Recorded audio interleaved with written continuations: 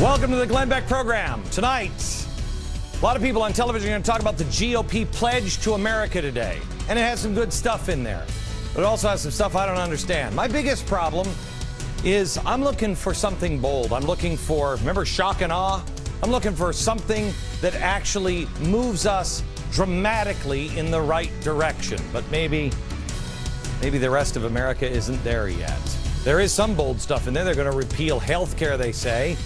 Not bad, but there is also in there a return to the 2008 spending levels, pre-TARP. Even before TARP, our spending levels stunk on ice.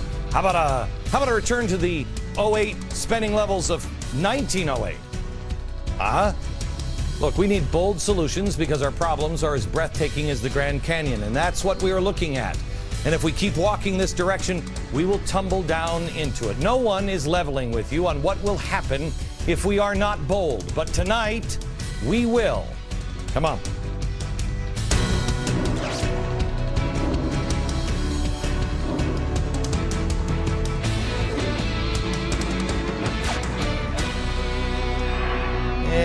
Hello, America.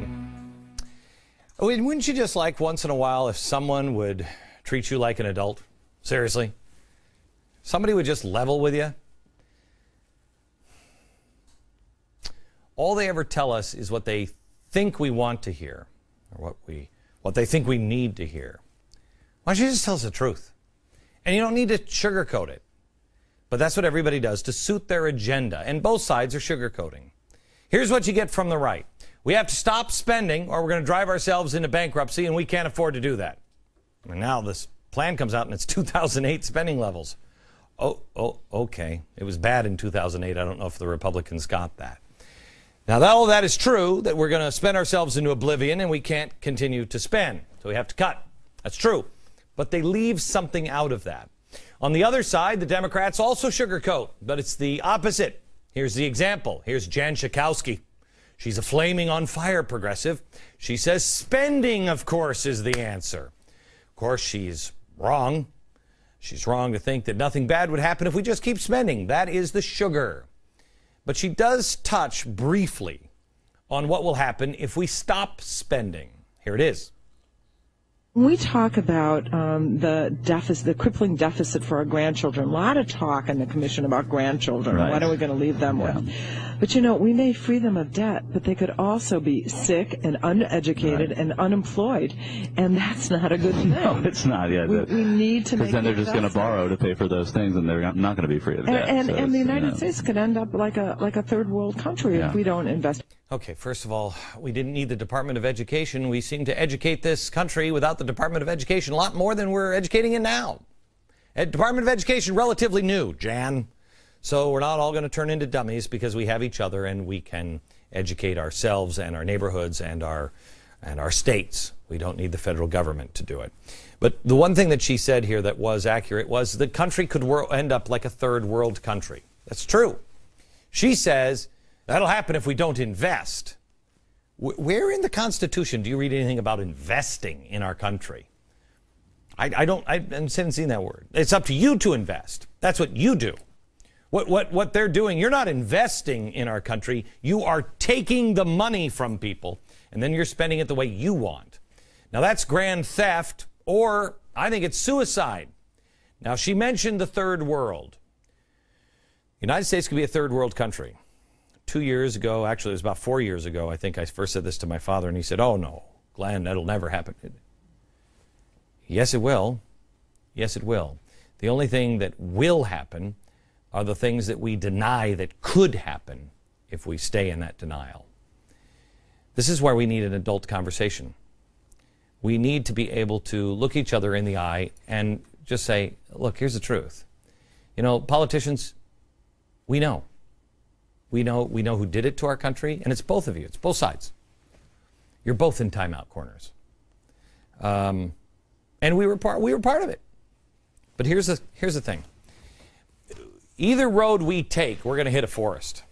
This is economic darkness here. There's trouble ahead. And we're both right and left have taken us into this forest. Now we're here. We're right here. And we want to go here. The question is, how long do we stay in the forest? Do we get eaten by a lion, a tiger, or a bear while we're in the forest? There is one way to get to this road much faster than the other.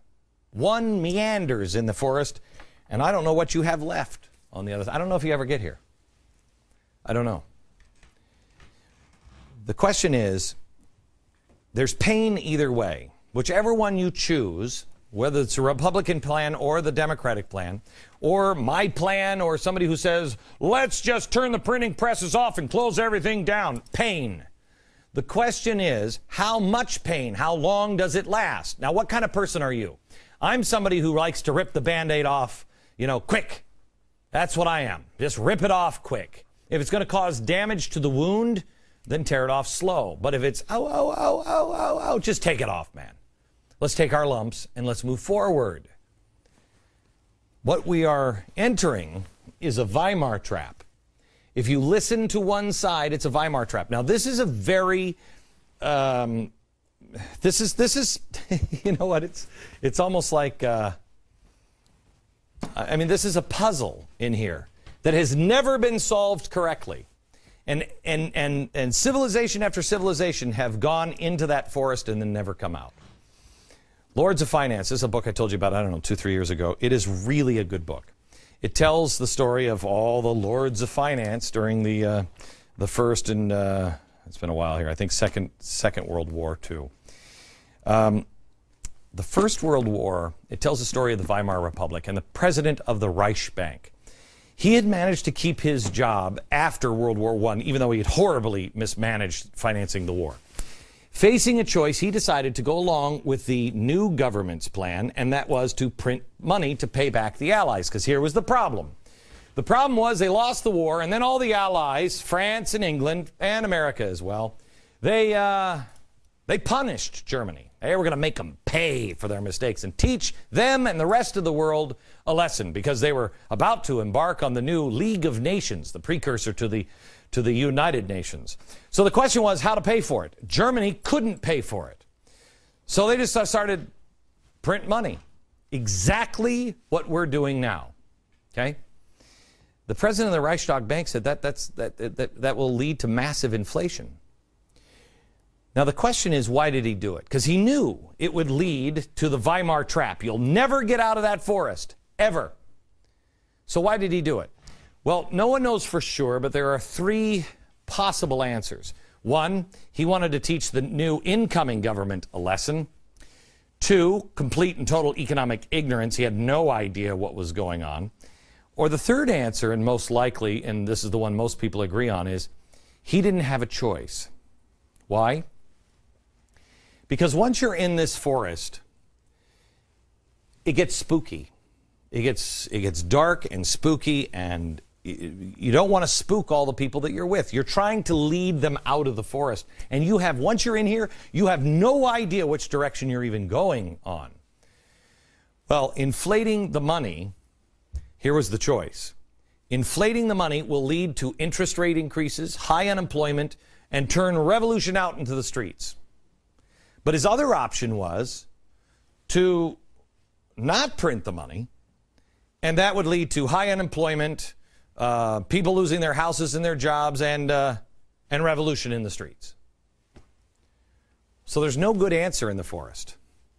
Unless you stay true to your principles, if you find your true north and you say, what has never worked? Printing money, borrowing more. That's never worked. We know it's never worked. But what happens when you're in this forest is people get afraid. And they're like, no. We'll be eaten by a lion, and these people behind us, we're trying to lead them out, and they're all going to freak out. We can't tell them that we're all going to die in the forest. And that's what happens. And then somebody says, here's a match. Print more money. And so then people in the line and everybody's in the forest go, no, I got money. It's on fire, but I got money over here. And it's a trap. That's what happened to Weimar Republic. They owed too much money, just like we do. How to pay for it? They print it. And they never got out of the forest. And then there's always someone here, always somewhere here, who says, I'll lead you out of the forest. That time it was Hitler. Because everybody, once they get to the edge of the forest, they are so freaked out, and they have no food left, they have no money left, they have no houses left, they have nothing. That's how it always ends. Now, in a completely unrelated note, President Obama was at the UN yesterday, continuing to promise all of the countries around the world that we'll still be sending them more foreign aid. Here's what he said. Put simply, the United States is changing the way we do business. Good. First, we're changing how we define development. For too long, we've measured our efforts by the dollars we spent and the food and medicines that we delivered. Okay. But aid alone is not development. Development is helping nations to actually develop, moving from poverty to prosperity. And we need more than just aid to unleash that change. Okay. All right. Boy, do I agree with that. I wish we would have gotten that about, I don't know, 1908. Okay, so now, here we are sending our own people into unemployment lines and soup kitchens, and now we've decided we're still going to send all the money over there, but we're going to teach the rest of the world how to fish. Hey, fishermen, fish yourself first. What is it? Physician, heal thyself? Yeah. President Obama, once you snag a fish and reel it into the boat, then you can tell the rest of the world. You want to talk about arrogance? Yeah, then you could talk to everybody else about how to create jobs. Look, here's what you need a politician to say. Other nations, I feel bad for you, I really do. But all the money you're getting from us is a loan from a loan, and you ain't never going to pay it back. We know that, and you know that.